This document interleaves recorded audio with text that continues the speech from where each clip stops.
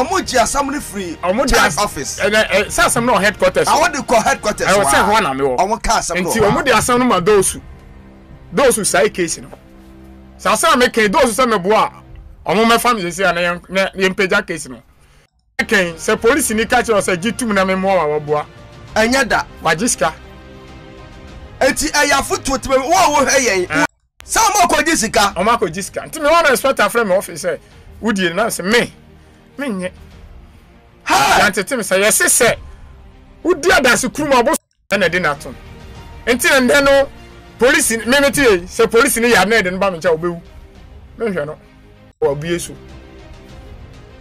na unim trika wom konfo no je no 360 million o ye soja ni ba so boy double money am soja ni ba e no ko tu asa 360 million so obitimi ba me ncha yima mpese okuni pa no me so se majaye o oh se report o ba no ye nipa kunu mo sa no commission so ye tu yo be declare no boko bibie ni wa besi but the police here na adwe soja here na adwe say ye di tuo obua tuo no be kuta na ya na no ayemfum abusuafo me didi ekona ba abrante ye bie case bi anu odin o so no oye police ni ana sisi ya ye kase waja police no edie na nensam wode aba betutu abonten efa eye police ho no metie videos na kwa achi na metie kwa achi na me se akwensem wo keken anu odin na ehun so wato no bo ayi nsam ato ho baako mienu bi afa police fo ho a kwan omofa so di omudum adwuma ene hawo no na okum nipa se de wokan nsam yi ene nsam 1 or 2 bi a wakeka edi afasa eye ne o ma ya na ekoso wo social and media isu na mehu na me se no wo se metimi trans na me di hu nkomo me pese betie video na nkasa nipa na nkasa nsam a o ka no ye nyina fa comment bra ni ti dia kwa ikan sansem yeti wo social and media isu a yade betimasi hu na kwan na se amenja ne sa so bi so watwa no asachira osachira no abekasa no watoto no matom framam ne nkofo post o asachira nyankopon nhira no no wakeka nsem hu ni ade atom framam no mu hu ni sen yenkuti nsem a brante kan brasisi medidi papa bobo ase aha ya kona ba television mesra mu se mo like mo be share na mo mia adom nsoma ye se na be ekona ba transfer oba life na mo hu pia aha kona ba television obetima visit your website www.konabatv.com all the social media handles ni nyina Konaba TV wo video bi interesting a pese di hu nkomo a number na gu screen so no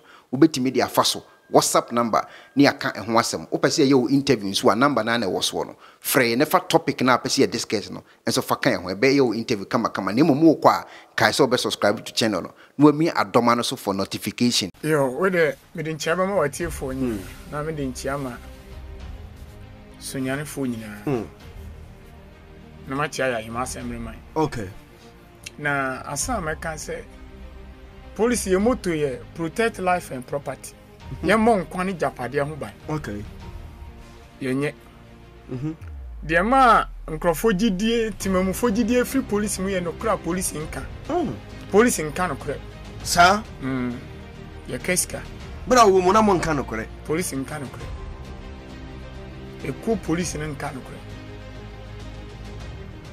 se police be kan no kra obi ada won to ni prum ebe kakra be we scratch and see sa ebe we san say enne obi hu police ni a wa hu se wa hu akronfo obi hu police ni a office wa hu akronfo san say no kra yen kanti ma me fa me ame de ye mfato okay se na be ya obi nka se me boa asem si wo so nya headquarters na ho na me wo ADF okay abai wa bi ameware no me ko ware no free dafiama ne bra ye lawyer ni wabisim na me ginia obaye no ye cooperation na say me phone call e na me gini phone de frɛ no ene ne kasa say ni senti yentimi ma obaye no e na ofa akire fa phone frɛ me yere no say o pese ode ade ma no na on fanto o ma me okoy na ofo so ne die junior police ni abrante mi yure fini din kama boni din na asem no si ya no ena me ye case tia omo transfer asem no ma those fo omo sai case no Omo ji assembly free. Omo di office. Say asem no headquarters. I want to call headquarters. I was say ho na me wo. Omo ka asem no. Nti omo di asem no ma those who say case no. Say asem me can those say me boa. Omo me family say na ye mpega case no. Nti those fu to bank asem no. Baby, omo say case no. Omo ka kire girl ni say. Na wada na wo gie tu say abrante ne wada. Nti boy no gu ani mu ase ne hu. Ukunu no gu ani mu ase. Hu so gu ani mu ase. Enyi ntum na wonim mankasa me hu say case inside time yes na kum boy no. Enti wo duty e wo regional commander efie. E na owro no.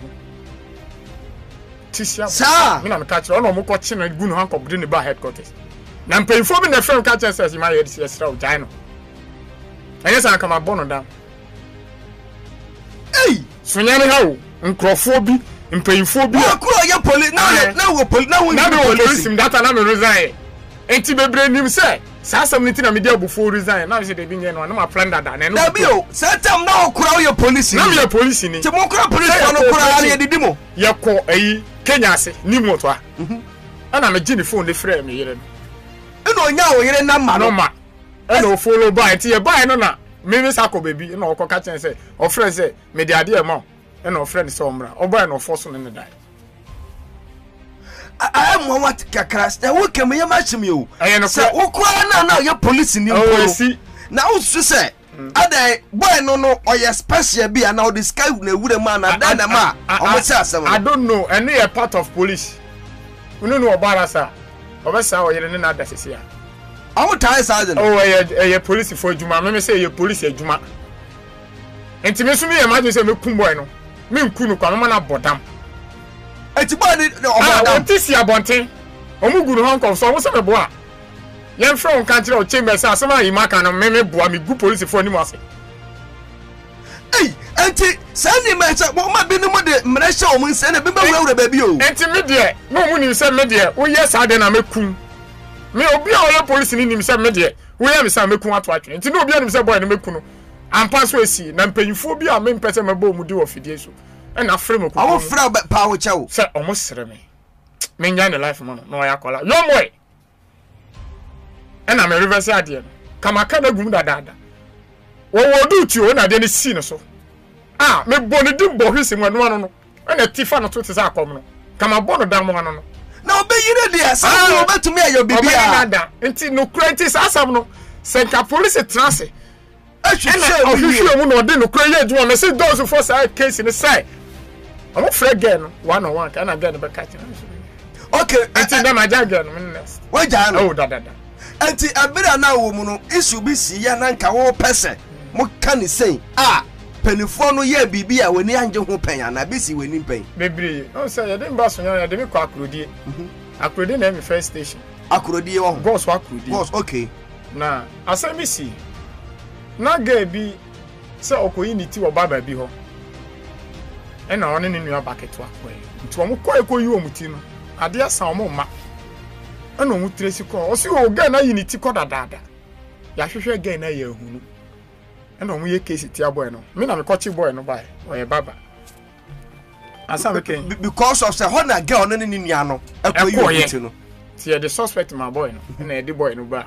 Police station ebetum ti edin betum na o ka kire say CID ni no ye friend Jagri e ka kire na say onyintum na police mmoa no asa me ken say police ni ka kire say gitum na me mmoa wa boa anya da wajiska enti ayafutu tebe wo heyen wo tie ne so enyintum say police ni ka kire o say gitum na me mmoa wa oboa enyintum odada o ka wagum.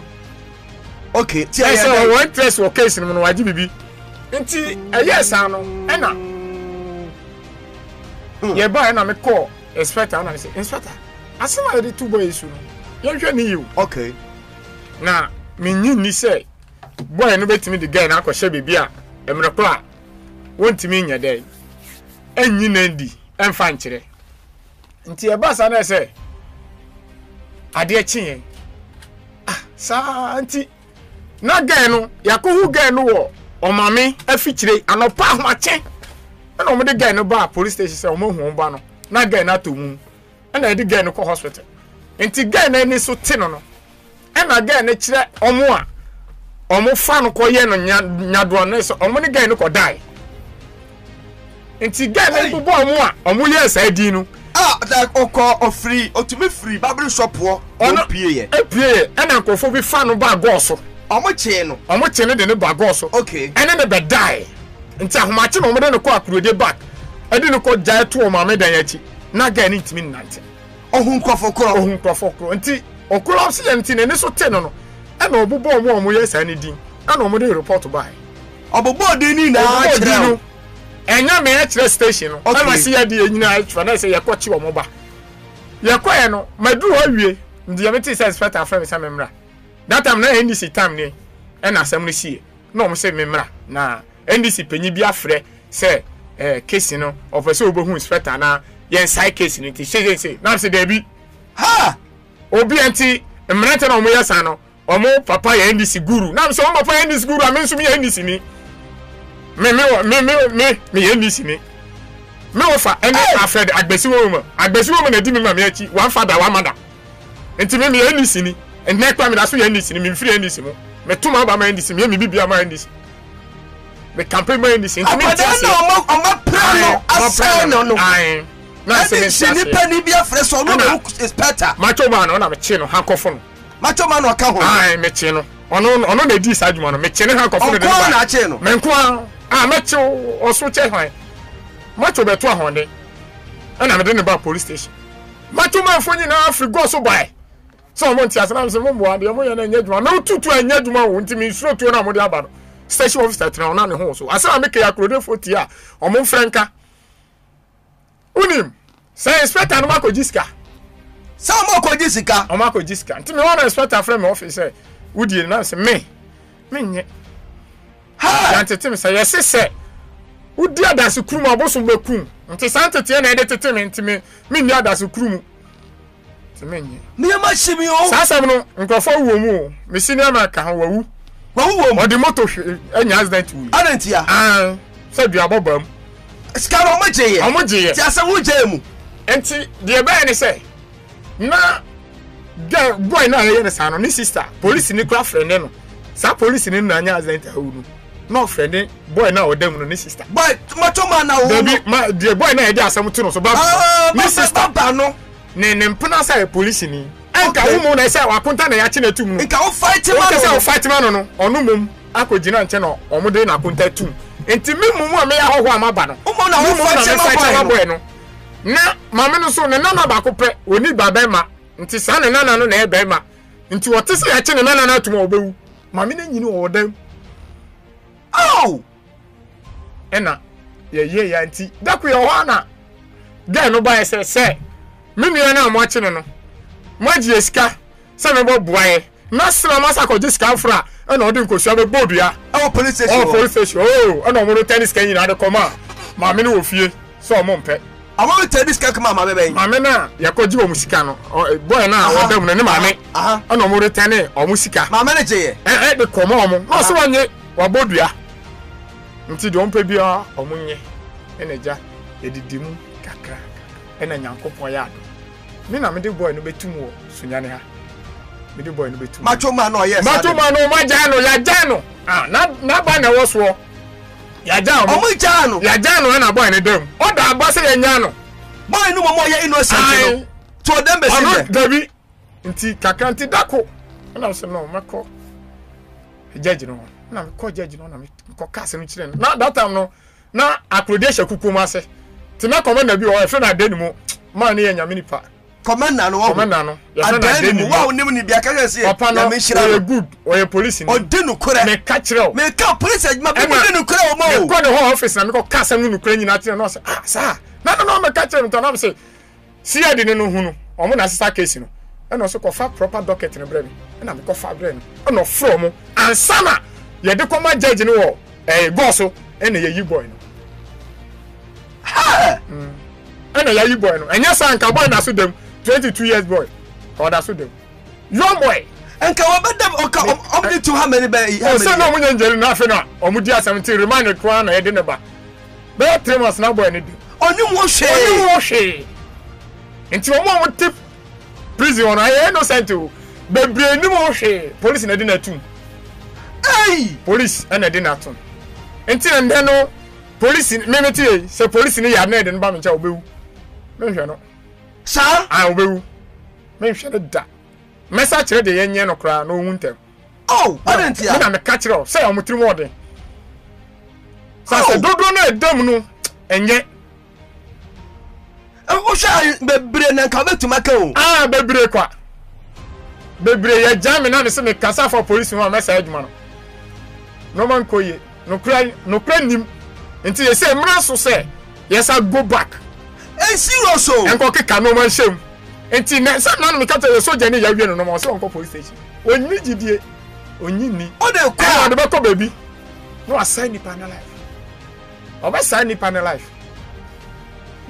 oba sign ni panel life adena ye hwe konsa na ebe ye no press na tie dodo na nyi police na me akra me tie me nyi police ni o kwa wa fi police mu no kwa nyi police esi na me tie obi di asam to me so no de call police station esi a ye be di ama no ye ba tani case no kra atia me se na be ya e be di me se me maniska anti me ba o matesi ya si bi wo hono mu a akronfo akora kobokro no a me matibi bu o kwent me police e ba na o maso alarm ye se ya na to de bi akronfo no to me police fo ni bi she hono de enye no kra okay police ame no won say police car bi ani ho a e won insurance okay nti police car ni insurance emra nti ya ye tika no nyina ye slave okay wu awu kwa okay nti ye se akronfo wo bi police emra enya akronfo no ti ye se police car no so sankokum obi ka ho nti na ye bro sanwe no mumie kwa mu na ye ba mumie kwa mu na ye ba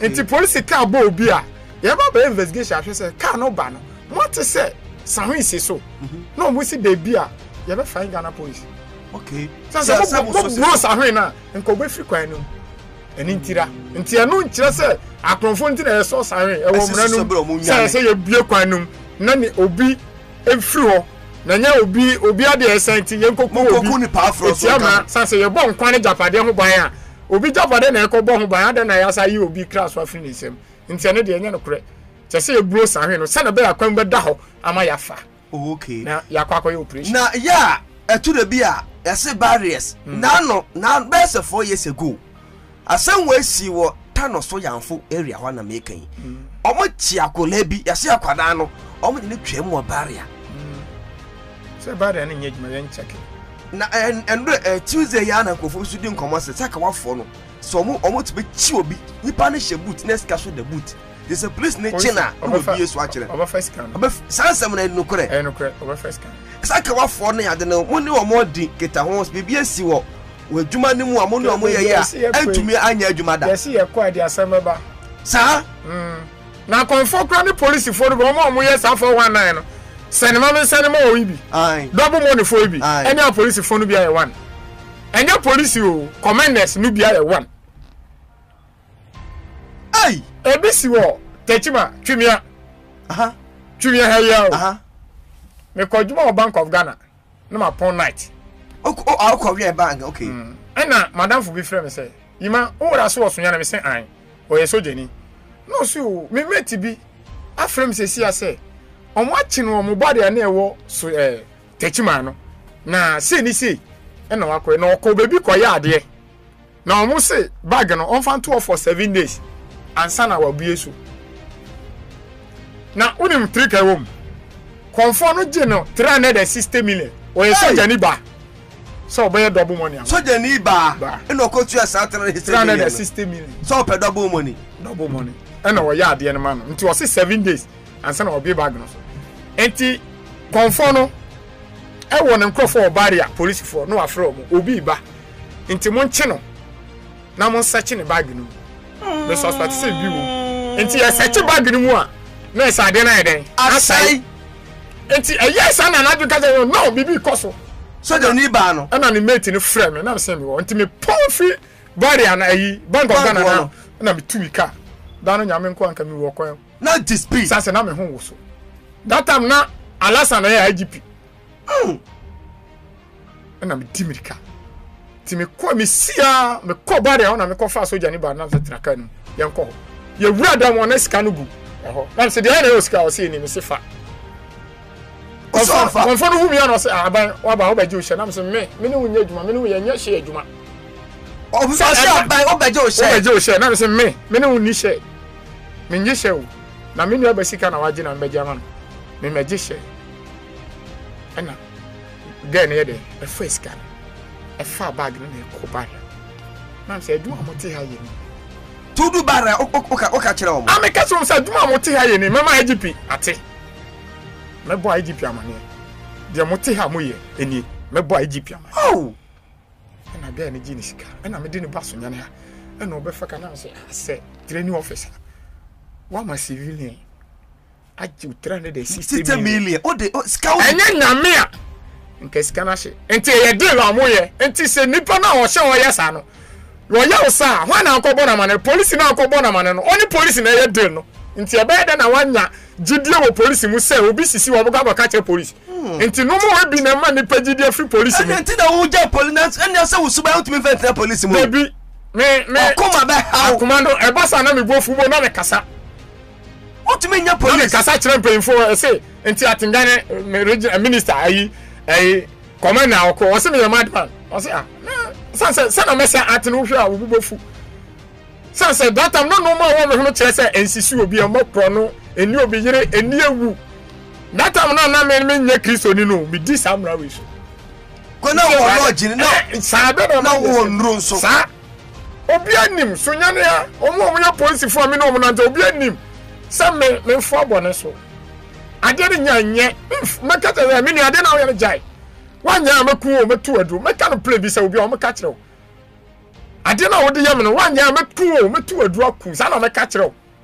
me nkosie kokon no ma metu adu da bi na se menya ba ma meka kire o se na ba wo so ba yam bibi a waye ai enti sa no manyina aka na ma ni panyi police ni no Visa sani pa na wo this kind of command no ni police na ya wa o report ama hwan sa anko baby I already have evidence. We evidence why? I don't know how do you know? Yes, evidence. Na we dey bono. Enti na obi ya obi bibia. No akoye sunsuma kwankyere tia no. Ye be ye binyame adom akodu sensoro, ye de be sensoro. Atunkosu abom. Obi ya obone a kodu no bre na tito a mepa no so be kosa. Me de be sensoro enche. Ai asewo. Se na be boye. Ai asewo.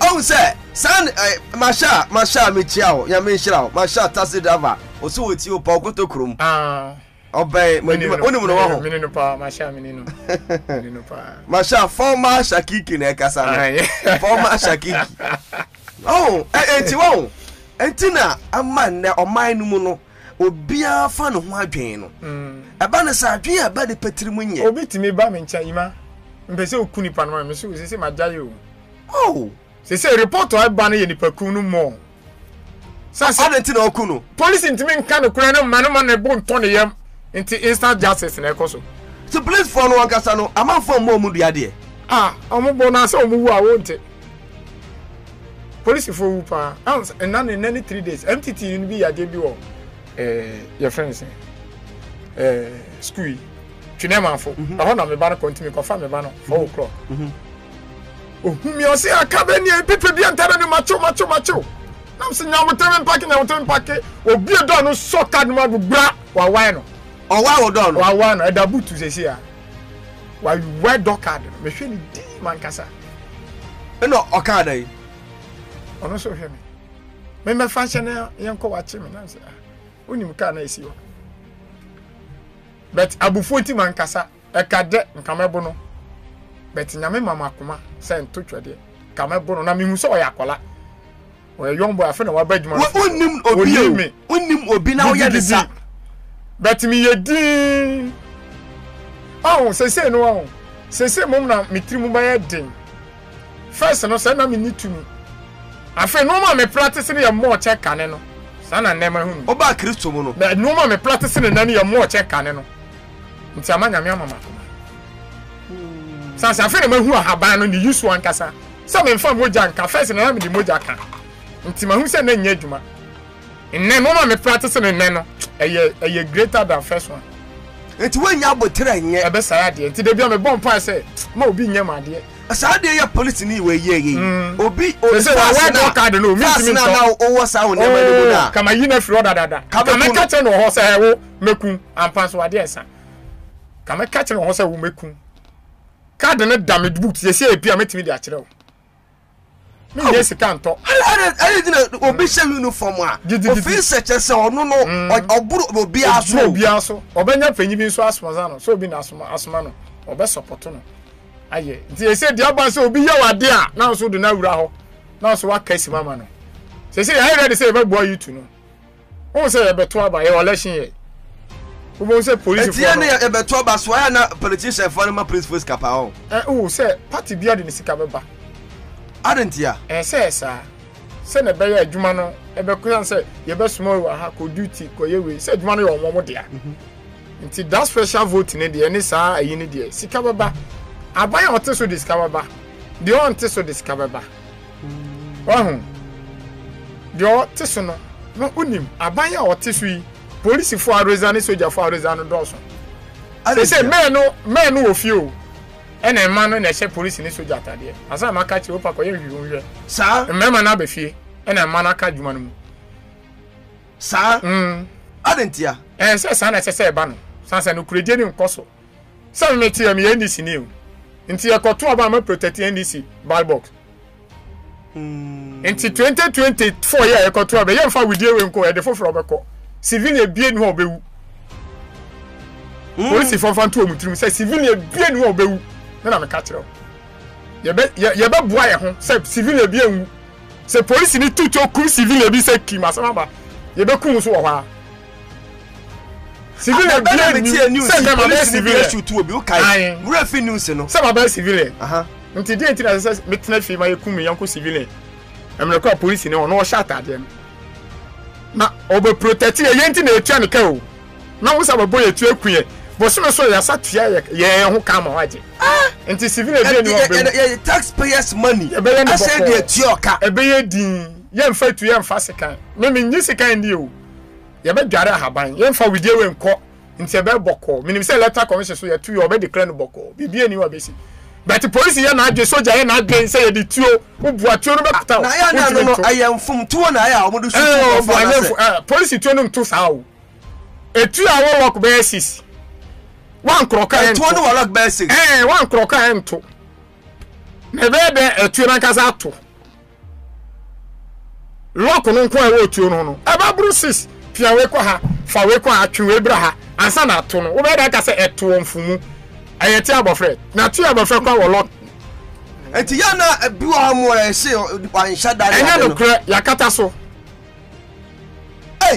yakata so adantina asem si etu police ni a si a ye be chi nipa na pie si a ebia nipa ni hye bia be yi na pie na asem tu obi a na asem na ku nipa no se wo no se bi kafra ye se wo ya aboa mi na me nipa police ni na e nipa civil ya aboa civil e bia ya aboa ye ko trainer sa na mo ka kire sa na ka kire nti uko trainer se ajagba wa ya zo wure mu aboa waba afi na e ba be trainer ude wa ba nipam okay secret no okay wure mu aboa ajagba wa ya zo okay we ye wure mu aboa afi na ye de wa ba fie nti ye betete ude wa kan nipa no nti soldier ni hye uniform police ni hye uniform a office ono na ye nipa na civil enye nipa ay aboa sa na tie nti ohu te sa aboa it is asam to civilian na ye mfa ato aboa eto police ni a ti sia ni ye nipa pie ye be yi na pie se nipa wu ye de yansa ka nipa ana mo ye na mo yi nipa de pie ntam sa se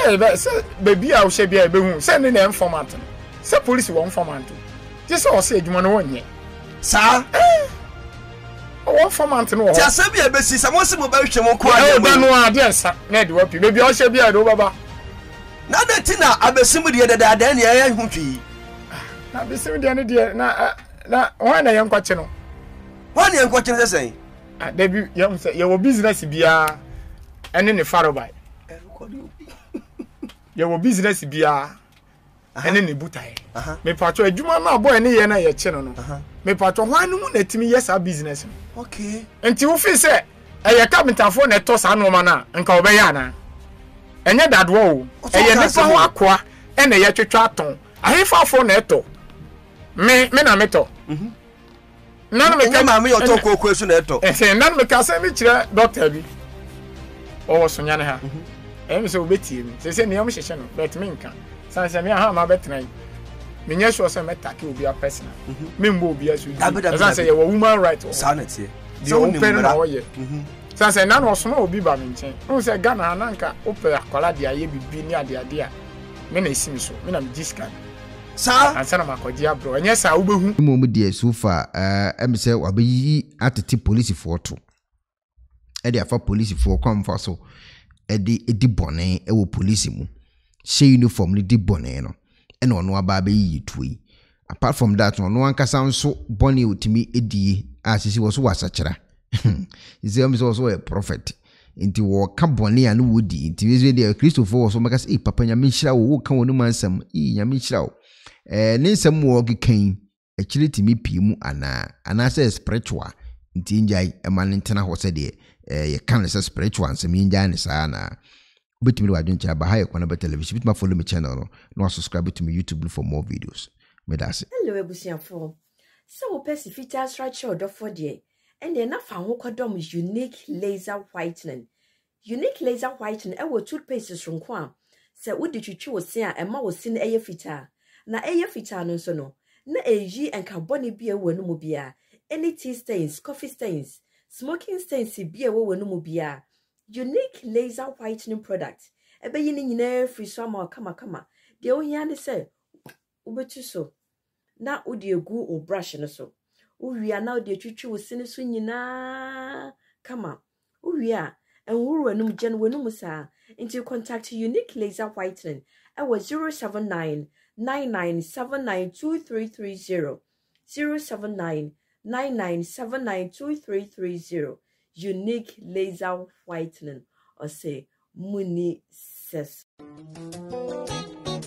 Penifo se bibiro wi asenti ne da ne atopno na ne pabone fonti e wo se wo bambo hu hia na ne papa mu de Pro Technologies ana me kan fama wo ane Pro Technologies. We are specialized in both sales and installation of CCTV cameras. Yeton esa install CCTV cameras in the South Ghana and NASA brochure na ufi Ghana. Now peso CCTV camera installation. We need Pro Technologies and Ninsawaso. We get CCTV camera installation, electric fence, automated gate, access control, video doorbell, and intercom, and satellite TV, home theater. So upe biato, and wato, and pese be install them out. Pro Technologies and our software. Na shenenso. Say fidie nyina from America brochimem and this and papa na padia man nwene ho na ne bo anso da form make sure you know the web brochimem ha any branch e wo Ghana ye ni mo bra wo bre into sika fire nsem se fanya japade ma wo Ghana wo da na ne tenese ye say general construction so web brochire na peso si fi o Ghana e dan plan bi o peso si se wa sha se dada ana afi na peso si